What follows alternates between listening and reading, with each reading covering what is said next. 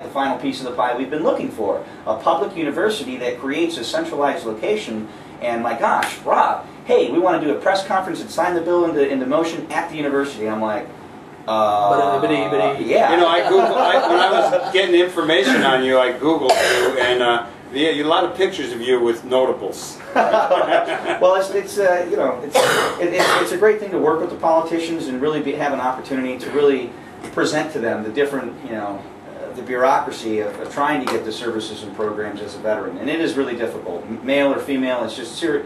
You get back from service, you're trying to figure out where to go to school, you're trying to go to the VA to get, services and programs in your health care, you're trying to figure out where to live, you're trying to find a job, if you're going through divorce, you need legal, and that's where we essentially came up with this one-stop shop concept. From the bill, we actually partnered with the VA and created the Welcome Home celebrations and the Warrior Summit, utilizing a one-stop shop central location for the community. So what we did was we combined 10 different fairs: a job fair, education fair, housing, legal, disabilities, family, children's services, mental health, faith-based communities, and then the VA with all the VA programs and services. And then we utilized it, making it family-friendly. We talked to a bunch of different sponsors to feed everybody for free. So on August 9th, 2012, at the next Thursday at the UIC Forum, we were going to have we're going to be feeding over 5,000 individuals, military families and veterans. We're also donating over 5,000 sporting event tickets, and that's essentially the draw to get the military veterans and families to the event. Sure. And then once they get there, they realize there's over 175 agencies there, providing all the services in one location. Plus, it's family friendly. So we've got the Jesse White Tumblers, we've got like Miss Illinois, Chicago, Windy City, a couple of different pageants. We've got jumbo moon bouncers. We've got a reptile show. It's really awesome. It's really unique. So one of the ways that we connected to was through our friends at the Safe Haven. Yep. Yes. So because they serve a lot of vets. They do a lot of homeless folks. They do an absolute amount, an absolute enormous amount for veterans, and I believe they have over I think it's over 1,400 beds just in the city of Chicago. Right. So they're a huge player in the veteran community. They do so many things. They've just built a new veteran suites, and they're phenomenal. And I think they just had a run to help run on the west homelessness. side. Yeah, it was a great event. Speaking of homelessness, I saw a picture on Facebook early this morning. It said there are more vacant houses than there are homeless people in this country.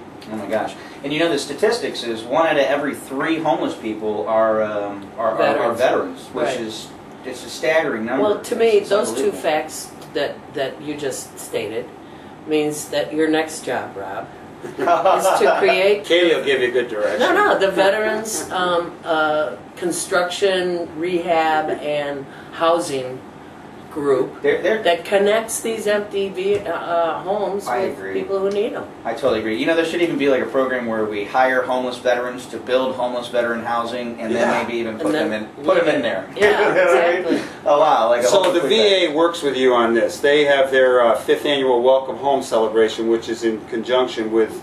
That is part of the Illinois Warrior Summit. That's the event, right? Yes, sir. And what they do is they actually provide... I love being called sir, and I'm old enough to take it, too. I know, I shouldn't actually... Well, because coming out of the military, it's just... No, I know. On the phone last night, yes, sir. Yes, sir. Don't call me... Well, and I was like the opposite. I was like a sergeant, so it's like, don't call me sir, I work for a living. But it's... I don't know. We're all green, so we're working together. We're for green. No, but...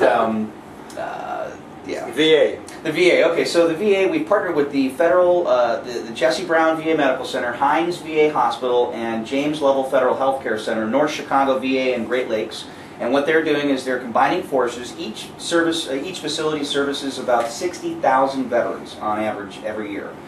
So what they've done is they've combined their resources, and they're coming to the University of Illinois at Chicago, providing on-site physicals, eye exams, blood work, hospital services and programs. There's over 35 services that will be provided on site. It's really unique. It's terrific. It's amazing. It really is awesome. Do these other Welcome Home celebrations like this occur in other states? They do, but I don't know. Not as organized as yours? I wouldn't say not as organized, but I don't think it's really with trying to unite the community. It's very tough to get everybody to work together, and then to play ball together is another thing. So that's true. So it definitely is. But if anybody is interested in the Warrior Summit, they can go to IllinoisWarriorSummit.com. Everything is completely free. Registration is closed for vendors, but it's completely free and open to the public for 5,000 military veterans and families. Once again, IllinoisWarriorSummit.com. You're listening to the Live from the Heartland show, brought to you every Saturday morning on WLUW 88.7, Chicago Sound Alliance. We're talking with Rob Malnik of the Illinois Warrior Summit. Rob, let me ask you in our closing moments here. Obama, both the President and Michelle Obama seem to have done a lot of reaching out to the military, and I know that he's made some moves around the VA to improve its services. What's your take as a veteran who's been involved organizing other veterans since 2008 on the role of the VA? Has it gotten better? Has it improved?